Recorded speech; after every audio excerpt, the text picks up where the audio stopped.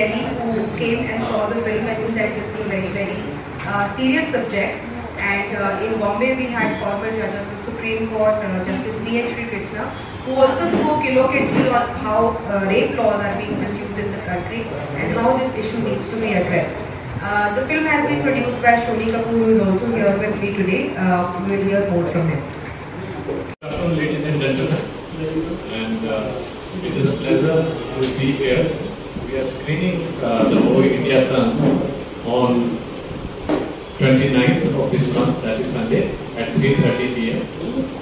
The details have already been. ಭಾನುವಾರ 29ರಲ್ಲಿ Ashwath ಕಲಾಭವನದಲ್ಲಿ India sons ಅಂತ ಒಂದು ಡಾಕ್ಯುಮೆಂಟ್ರಿ ರಿಲೀಸ್ ಆಗ್ತಾ ಇದೆ, ಪ್ರೀಮಿಯರ್ ಆಗ್ತಾ ಇದೆ ಬೆಂಗಳೂರಲ್ಲಿ.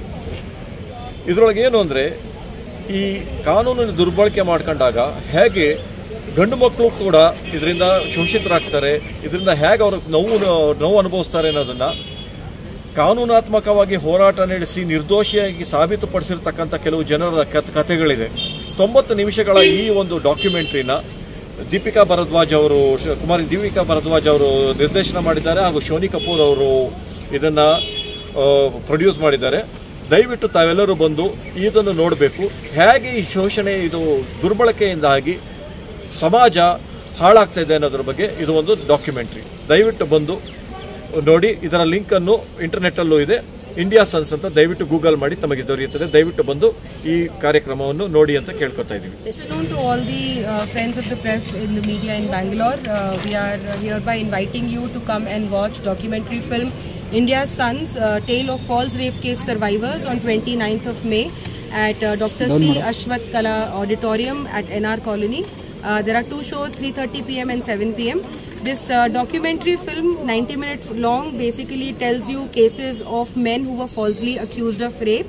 We have captured case studies from across India and we are analyzing the changes in rape laws after the 2013 amendments when the laws were made very strict.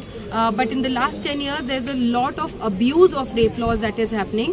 And through this documentary, we are highlighting the stories of sufferings of men who went through false accusations of rape and how we need to bring some changes in the law so that false cases and abuse of law can stop.